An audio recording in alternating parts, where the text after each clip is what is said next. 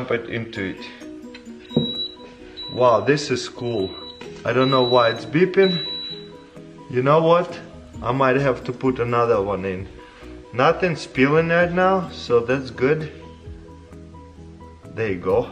I made a little bit of a mess because it's my first time. My own fault, I think. But yeah, nothing spilling out. I see a little bit right here. Nothing on the bottom.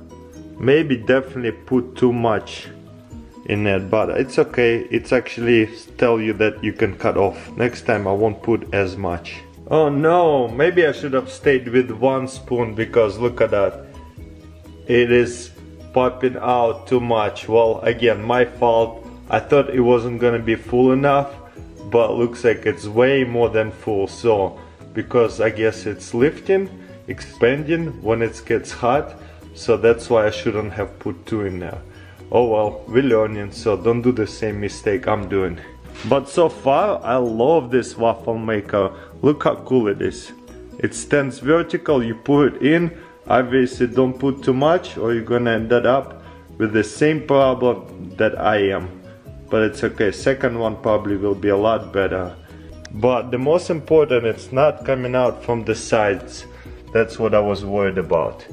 Let's start to do this one more time, but this time I will just do 1 cup. Okay, it's beeping. I guess it means it's done. So okay, now it says it's cooked. Let's open this. Oh wow, this is beautiful. Wow, perfect waffle. Oh my gosh, what an awesome gadget. Definitely don't overfill it though. You can get a knife and cut that off.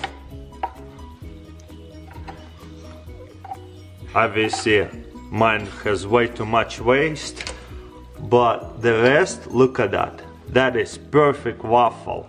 Not soft, holds really well. And obviously it's still cooking, so take it off quickly, but that looks like a perfect color to me. Let's do another one. Okay, if you put it on 1, it lets you know it's ready to be put in again because it's preheated. Try not to make the mess this time. Looks good, but this time I'm gonna put in just a little bit, expecting for it to expand. I'm not gonna put as much. Whoop, there you go. As soon as I see it starting to come up, I need to stop. But again, I might have overfilled it again. We'll see. Okay, this time we're cooking it at 5. Let's see how brown it's going to get.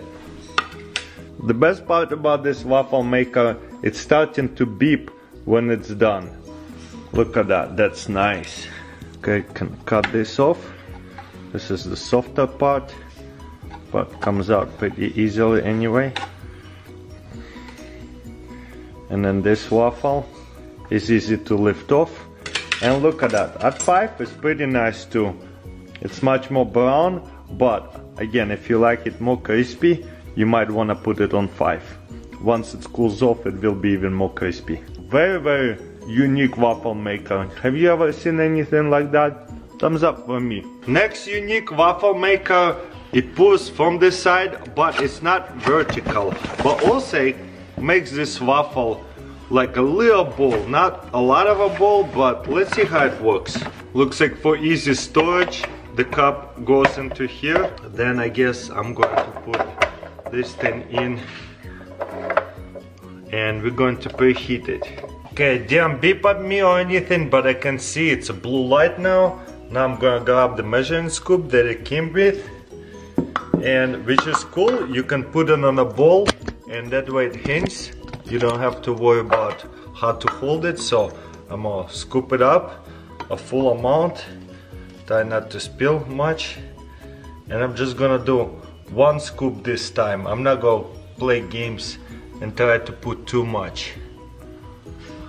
Maybe I'm just gonna add on very tiny bit. There you go, that's it. I wonder how do I take this out. Oh yeah, you know what? I gotta turn it and remove it first. Boom. Look at that waffle. That looks delicious. Oh, it's kinda still soft. Actually no, it looks good. Looks good for sure. And look, you have mini ball out here. If you put like butter in here or syrup or honey, it's all going to drip to the middle a little bit. That's kind of cool. Or if you want to put it like that and spread the syrup down here, or it's going to spread everywhere. What a great idea. Let's actually try that. Okay, let's put syrup on top of it. And look at that, it spreads everywhere because it's elevated in the middle. It's easy to actually spread the syrup. I like it. And looks like to remove this one, you have this little fork. That's how you remove it. Just push it in, boom, done. You know what, I love this waffle maker because it's easy to pour without too much of a mess, and that way you don't have to spread it all over. It's super easy to use. But the vertical waffle maker actually beeped and let me know when should I stop. So the other one kind of wins a little bit more. For the next waffle maker, I have waffle bowl maker. Let's see how it works. And that looks like an awesome idea. Put some ice cream in there, put some eggs, fruit, many ways to use waffle bowl. Okay, plugged it in, preheating. This one don't have this convenient measuring scoop. You kind of have to guess. I'm sure it's in the description how much you're supposed to put. So I just looked it up how to... Ow, hot, ouch. So I just looked it up how to use it. There's a fill line over there. There's in the description, very easy to find. So that's what I'm gonna do. To the fill line, I'm watching it. Boom. This time it's kind of easier actually. And then I want to squeeze it till it's popped.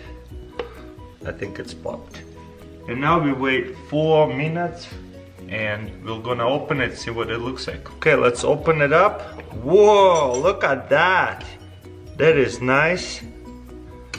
This was in there 4 minutes, could have been even longer, but that looks delicious. Look at that.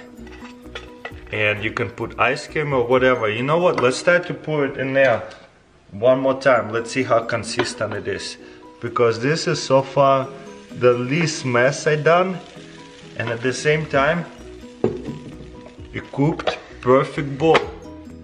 Alexa, set timers for 4 minutes. Okay, let's see what happens.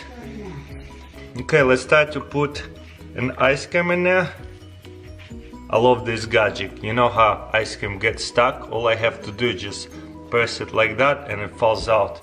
This ice cream is just kind of too frozen. Okay, there you go. Very cool waffle bowl. Of course you can put fruit in there, different kind of toppings, maybe egg, chicken, whatever you like to eat with the waffle. What an awesome idea. Okay, let's check out how it's doing. Boom, very nice. Another 4 minutes. Looks good. Okay, once again, let's try to take it out. Boom, look at that. Nice and brown. Looks good. Let's tear it apart, see what it looks like. Nice, looks cooked. Looks cooked all the way to the bottom. Love it. And of course, if you want it to be more brown, all you have to do is just cook it longer.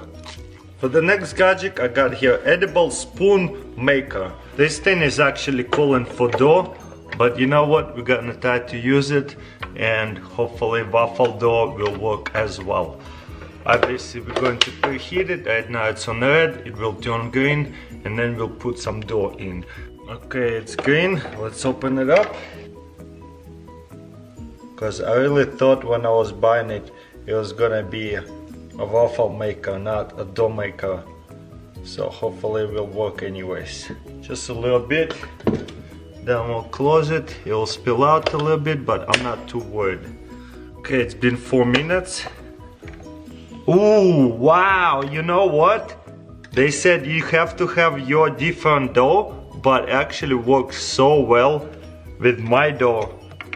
Look how well it popped out, and I used the dough they didn't even recommend. So I used the waffle dough, and it works so well. Look at the spoons, that's beautiful.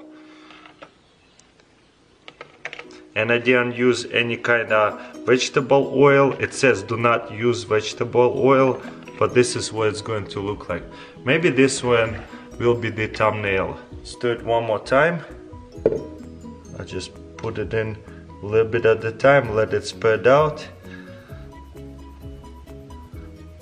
And I will do the tail, just like this.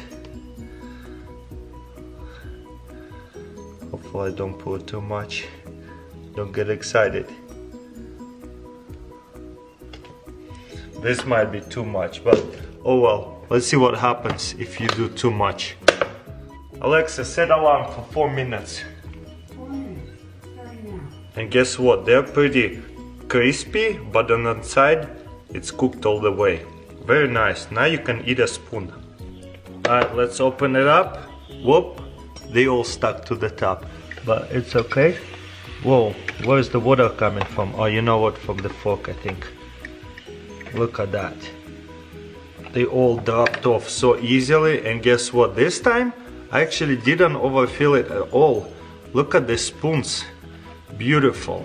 Use your imagination what you can garnish it with, and this is an amazing presentation for sure.